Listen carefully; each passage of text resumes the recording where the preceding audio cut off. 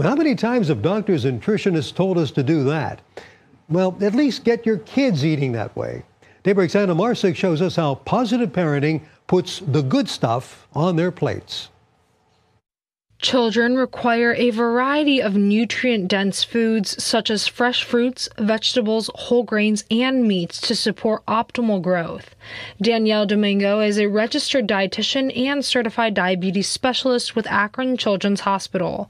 She says referring to myplate.gov is helpful. That promotes a balanced plate. So where we have half of our plate made up of fruits and vegetables, a fourth of the plate whole grains, a fourth of the plate lean protein, and then about 3 servings a day of a calcium-rich food source. Domingo says it is best to start creating good habits early on. I think it's harder to break bad habits like later on, and definitely if we are not exposing our young children, toddlers, to new foods and tastes, and they develop, picky eating habits, it's a lot harder to reverse that as they get older. She tells me once you build healthy eating habits in your child, it will help them when they're older. Having those healthy food options and promoting a balanced meal or plate, like inside the home, or like when we're out to eat as a family.